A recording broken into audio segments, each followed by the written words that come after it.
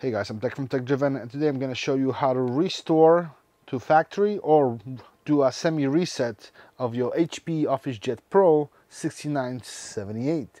So this pretty much works across all 6900 series. So first let me show you how to do a just restore.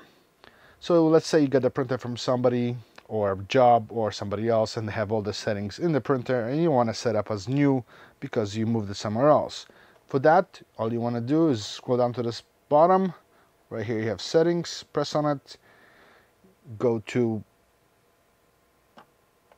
printer maintenance, scroll all the way to the bottom, click restore, restore to factory defaults, or restore just the settings.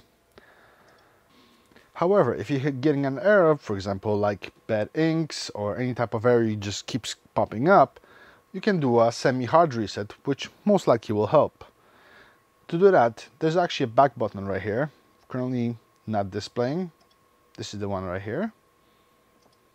So what you want to do is tap 4 to 5 times until you see a menu change. 1, 2, 3, 4, 5. Once it does, click the support menu. From here, we can do diagnostics and also do reset menu.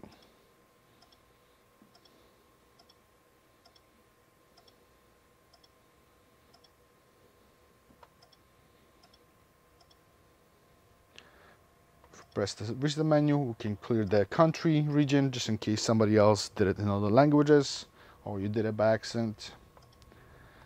We can do a partial reset, which just pretty much just do a soft reset really, and semi-full reset will pretty much clear most of it except for the page count.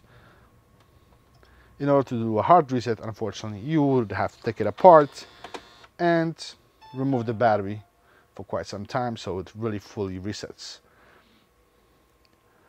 Now the printer is resetting. It's going to take a little time. Once you wait it for about 30 seconds, go ahead and click power. That will power on the printer and it will act like it was just new. It is common with HP to give you different results when you do a semi-hard reset. So just in case the first time it didn't work to clearing your error or whatever, try it again. In some cases, it may take up to 3 times before it really resets. And that usually clears all the error codes. I hope this video was helpful. Please click like and subscribe if you want to see more videos like this. Thank you.